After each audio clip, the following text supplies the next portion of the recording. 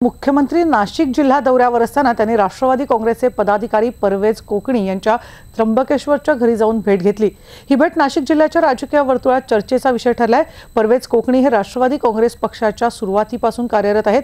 आता झालेल्या जिल्हा सहकारी मध्यवर्ती बँकेच्या अध्यक्षपदाच्या निवडणुकीत देखील परवेज कोकणी यांनी भाजपचे नवनिर्वाचित अध्यक्ष केदार आहेर यांना मदत करत आपला उमेदवारी अर्ज मागे घेतला होता।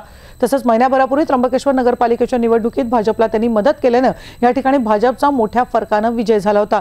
एकूणच भाजपला केलेल्या मदतीच्या बदल्यात परवेज कोकणी यांना भाजप पक्षाकडून विधान परिषदेची उमेदवारी मिळू शकते असं बोललं जात आहे। मुख्यमंत्र्यांची ही भेट जरी औपचारिक म्हटली जात असली तरी याबाबत राजकीय वर्तुळात मात्र चर्चा होताना दिसते।